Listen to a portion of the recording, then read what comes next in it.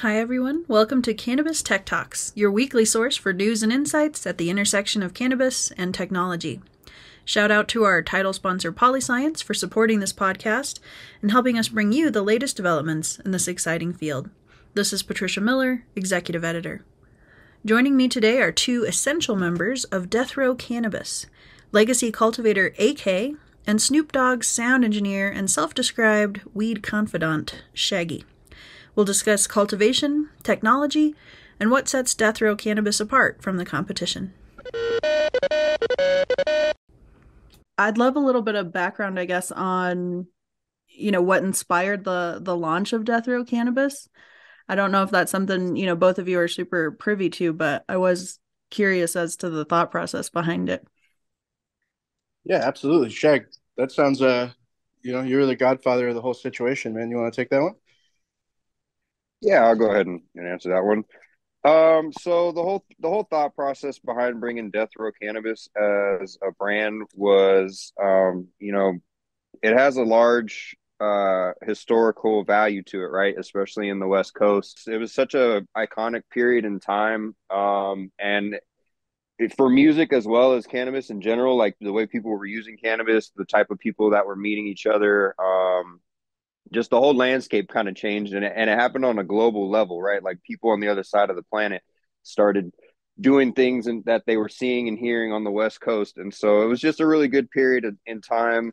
And we wanted to pay an homage to that and give back to the community out here that's kind of helped make it what it is. So, our whole ideal was to really bring some good value to the customers and kind of correct some things that we've seen in the market out here, as far as just bringing really good quality at a really good price point and really trying to take care of the customers at the end of the day, especially in a landscape where we knew we were stepping in, and there's a lot of celebrity brands and there's a lot of things on the market where people get kind of like they have a idea of what it's going to be like from other experiences that they've had. So we kind of were fighting a little uphill battle with that as an image. So we wanted to make sure when we came out that people knew it wasn't just going to be like another hyped up celebrity brand, that it was actually more of a culture brand really for the people than it was for just being a hype celebrity brand. So that was kind of the thought process behind it, really.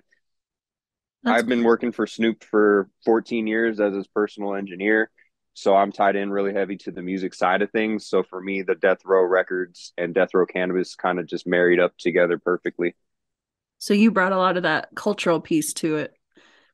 Yeah, I've been working with Snoop for 14 years. And on that time, I've, gotten a lot of weed for him and really dialed in what it is that he likes. I grow myself. And so sometimes I bring some weed that I had grown, and he got to know that I knew what I was talking about when it came to more than just like smoking good weed as far as looking for quality and stuff. So I kind of became like unofficial, like quality control for Snoop Dogg for a lot of years. And then that just kind of translated over with the cannabis industry. And then, Death Row Cannabis as it is, being a West Coast brand, it, has to be good to represent that. Yeah, I could appreciate that.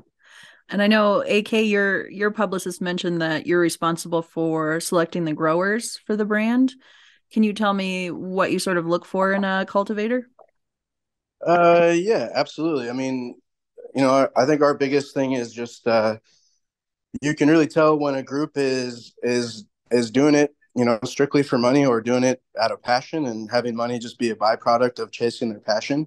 For me personally, like that's one of the main things that I'm always trying to track. I want to make sure that like people are actually about the weed and actually care about what they're growing and what they're putting out there. Because, I think the simplest way to put it is a little bit of love goes a long way, even when you're growing cannabis.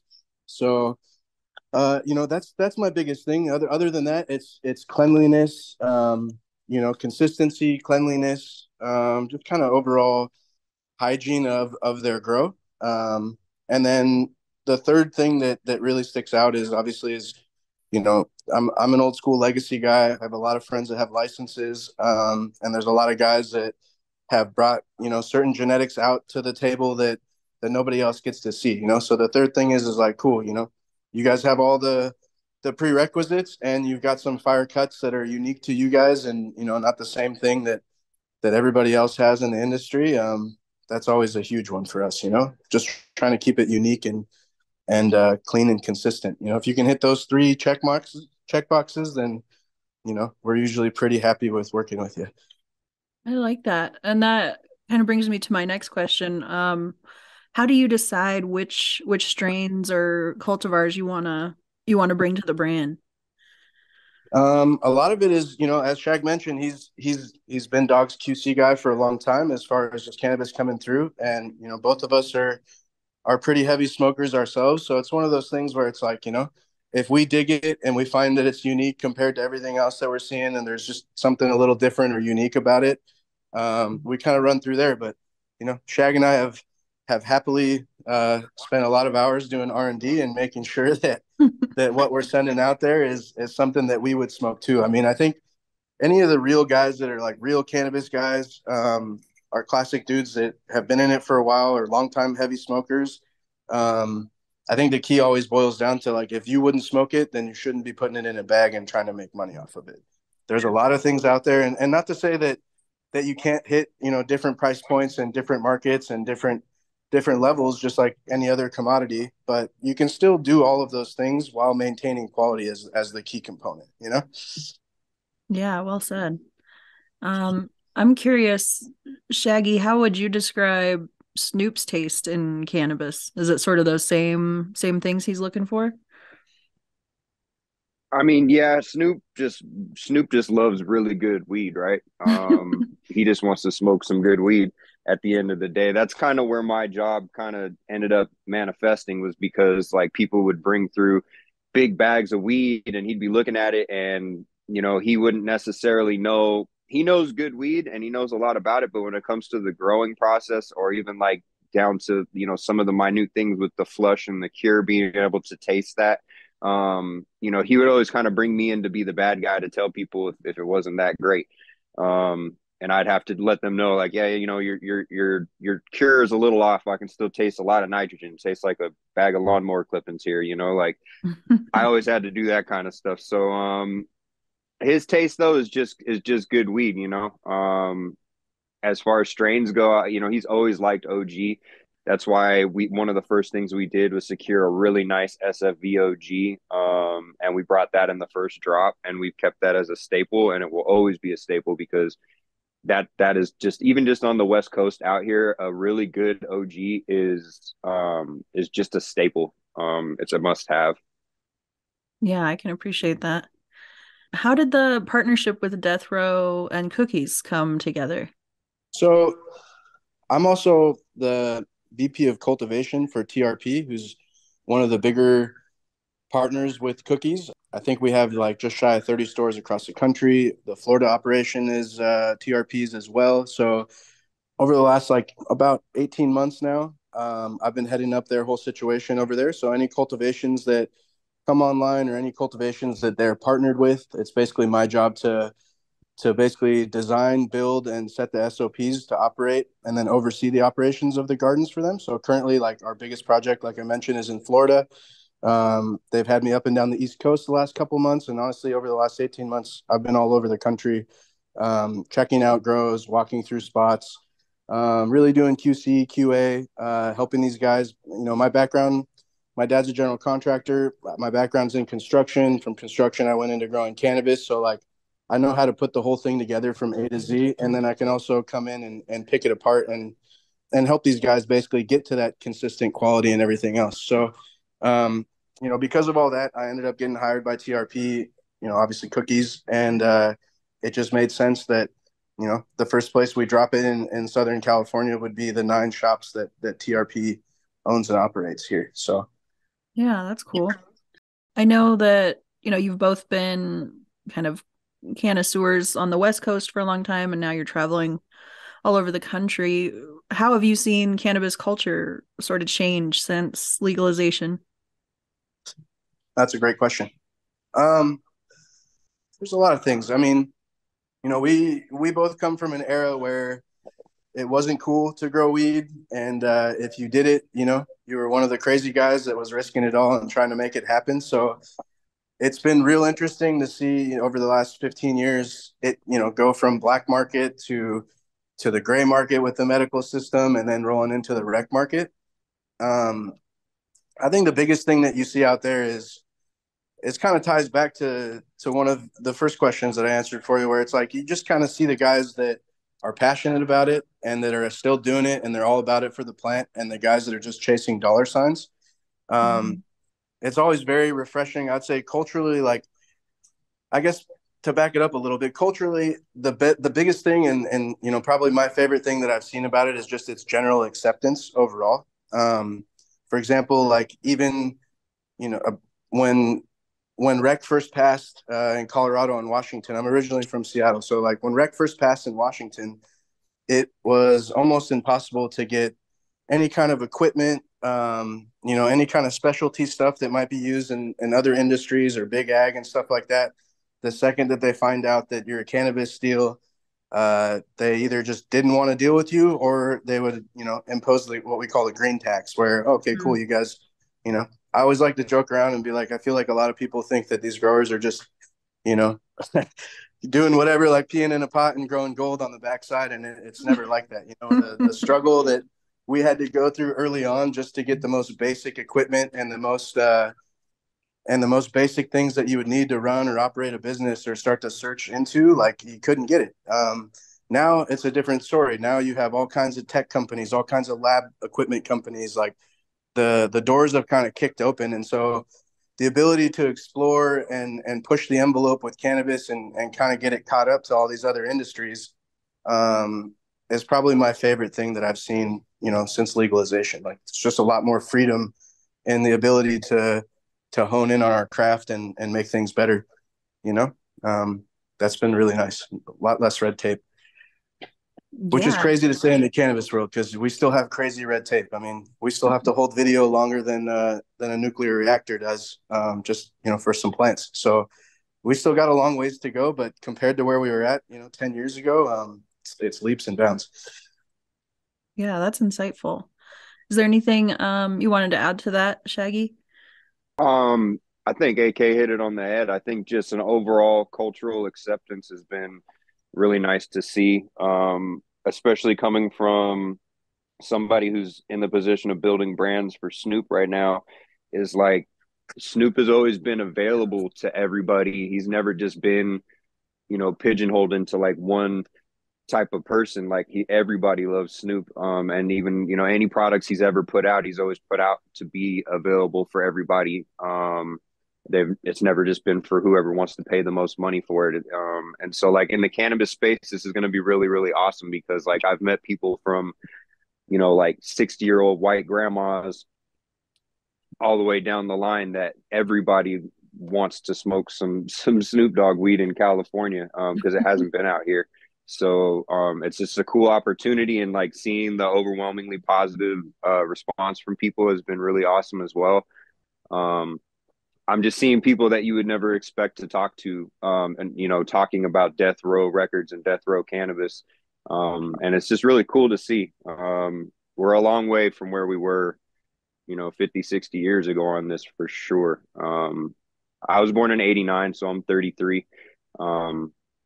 I came in kind of, my whole lifetime, like AK said, it was like right there in the middle of being like accepted and on the tail end of like some really extreme prejudice against that plant. So just seeing it pop up everywhere and get more accepted around the country has been really refreshing for sure. Yeah, it's been a cool process to watch. Yeah. I wanted to touch on something you kind of mentioned, AK, was kind of the increase in technology in the space. I know growers are using a lot more automation, anything from like sensors to detect inputs to like cryo freezing their buds after they're harvested. How do you feel about that sort of increase in technology in the grow process? I absolutely love it. I think, for me, as much as I love growing weed, like it becomes pretty monotonous of just rinse, repeat, rinse, repeat. So it's given me an avenue to kind of explore and make things more efficient at the same time. So I get to tinker and make things more efficient at the same time. So for me, it's kind of the best of both worlds. It keeps me busy. It's really exciting. I travel back and forth from Los Angeles to Florida about every 2 weeks, and the only reason I'm able to do something like that is because of the new technology that's out there. We use I'm sure you've heard of Arroyo. We're big on Arroyo. Very big on Standard Controls is another company that we work with that helps us with all of our environmental controls and everything like that. So it's created a situation where, I can run tens of thousands of square feet from literally anywhere. You want to go to like the, the old school joke where it's always like, I'd love to just do my work from the beach. Like that's a reality for me. If I really want to, like I can go sit on the beach and pull my phone out or pull my laptop up and make sure that everything's going the way it's supposed to be going. Um, so the ability to actually like get work done, efficiencies added in, like you mentioned, just on the automation side, the irrigation and where all of that stuff has gone since this whole thing started, where they're building some things specific to cannabis, but again, kind of ties back to like people being more open. Like I'm able to get contracts and with accounts with big ag corporations, guys that are really like have been helping the agricultural industry for 100 years type thing, and now I can have the same access to the technology those guys are using. So that ability has been crazy, and my background's in construction too. Like so, a lot of this stuff is like for example, all the irrigation and the water design down in Florida is all from myself. So it's made my life exponentially easier, and it's given me the ability to really like to spread my wings and get a lot more stuff done. Yeah, I think that was a great overview of it. I like the idea of being able to do your job from the beach sometimes. And I think as a grower, that's probably Not bad. pretty recent. So, Yeah, absolutely. Yeah, no, it's very recent. And the other side of it too is it gives you an extra added layer of security too. So if something goes wrong at 3 a.m., I'm not going to find out about it at 6 or 7 in the morning when I get back. Like, hopefully, I'll wake up to my phone binging and I'll know that we got to kick into emergency mode and go fix something. If a pump goes out, if lights go out, or if the AC goes out, or something like even the most basic things where it's just a simple alert can literally save you hundreds of thousands of dollars, or just from flat out going out of business from failure. Um, so it definitely, it makes me sleep a little bit better at night, knowing that that's like that. yeah, I bet. And something I thought was interesting too, I saw in the initial press release back in December, it mentioned that Death Row will unite, all of these different. It's like I think they described it as a multi-category cultural platform, all united by the blockchain for a new generation. Do you guys know anything about what's going to be happening with the blockchain or how that's going to be incorporated into the brand? Um, you know, to be honest with you, I don't know a ton about it, but I guess I could tell you that like I know that Dog and his son Cordell have really been focused on turning Death Row into a blockchain based uh, a blockchain based record label and kind of working into that. We've been talking to a few people that do metaverse design type stuff where we could have a situation where you can basically have like Snooper Market, or maybe it becomes a situation where it's a retail launch where we're dropping a new drop and you could be there in the metaverse and kind of tie into it from there. But honestly, that's about as far as my literacy goes with the heavier blockchain stuff and the metaverse stuff. But I would just take over and say that honestly, with what to jump off and what AK said, Snoop and Cordell are doing so much in the metaverse right now, and with crypto and the blockchain, that like, and with that industry being what it is, it's kind of a limitless thing. It's as far as our imagination will let us go with it. So I would just say that yeah, there's some really cool stuff that we're thinking about and working on. And we're definitely going to be at the forefront of tying all those things together. The music and the cannabis go together already. So Yeah, yep, I'll be excited to learn more about it as it sort of keeps unfolding. I think that's an exciting part of the brand.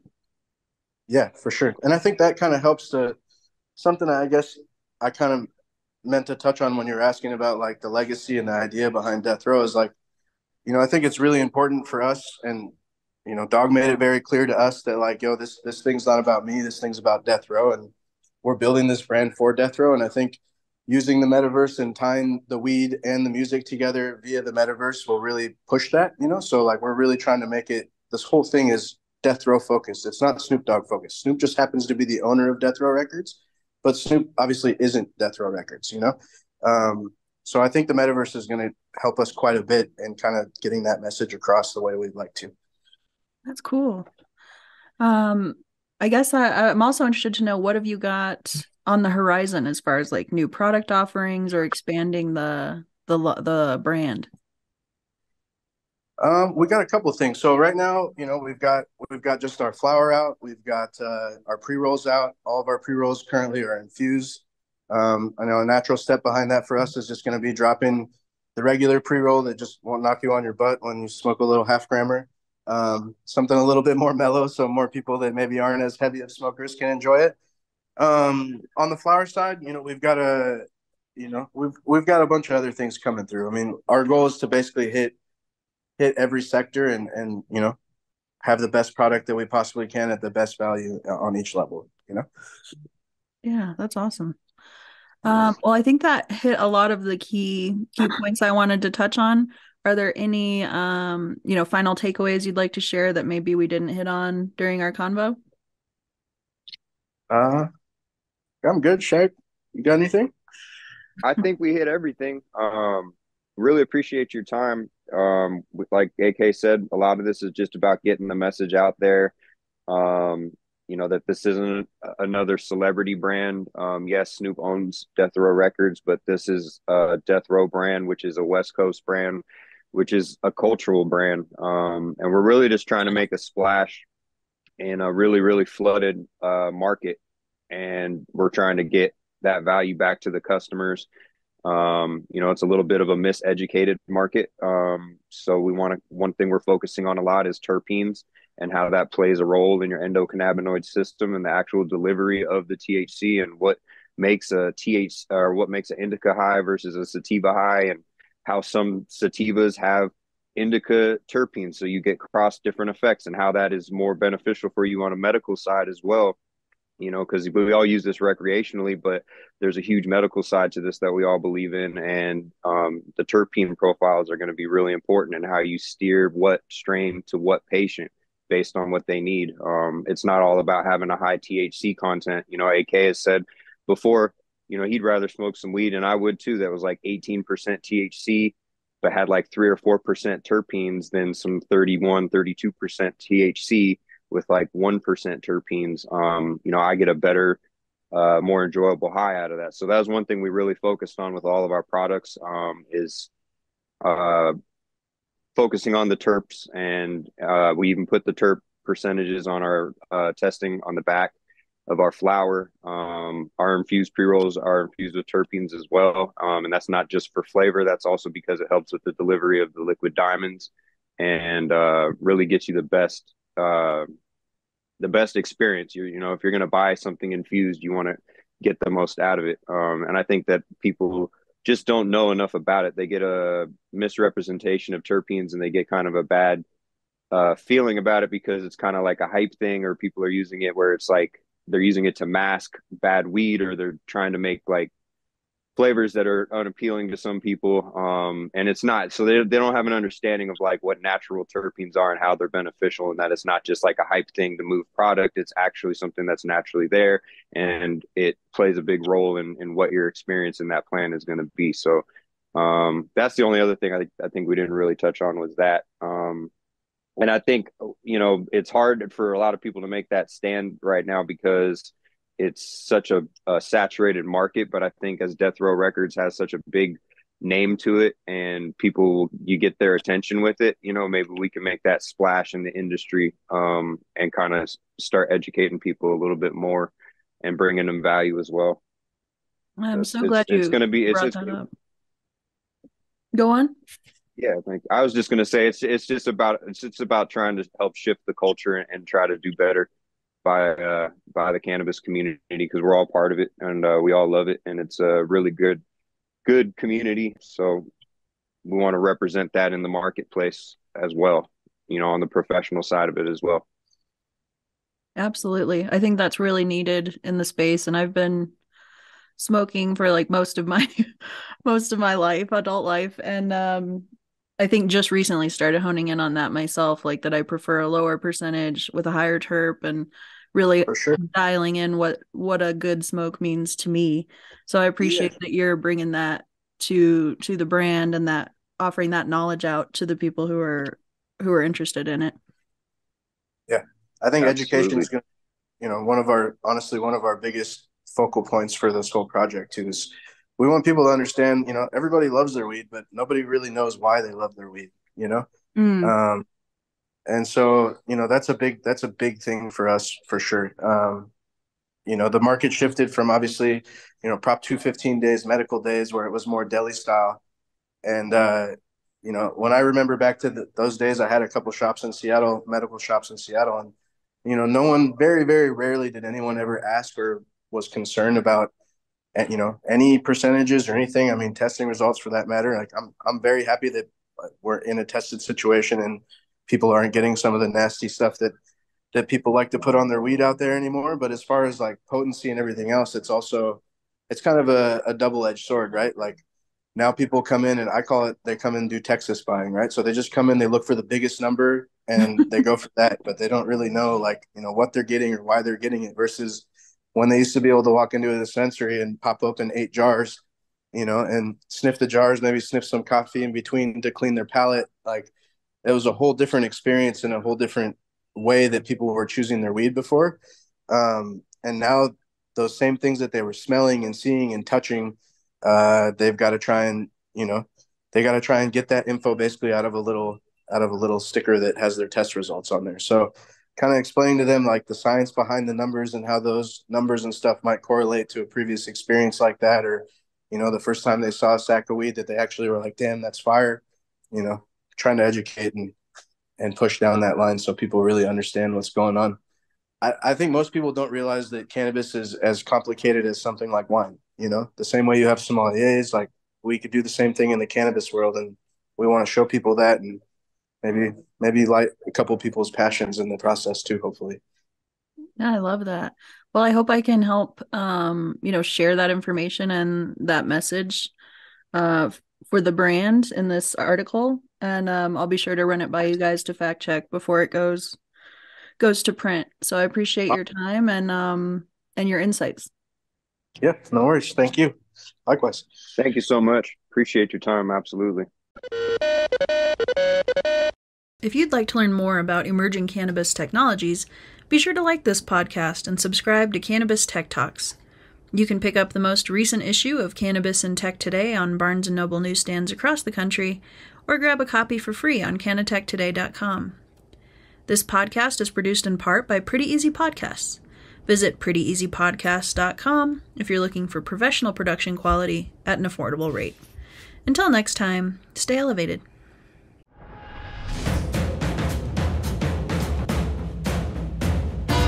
Hey, hello, I'm Tommy Chong from Cheech and Chong. Wait, you didn't think people would know who I am? Durachill. This is Durachill. This is Durachill. This is Durachill. No, hey, I don't talk like that. You want me to sell this? Buy it. Try Durachill or else. If you want something really nice in your laboratory, buy Durachill. You can't go wrong.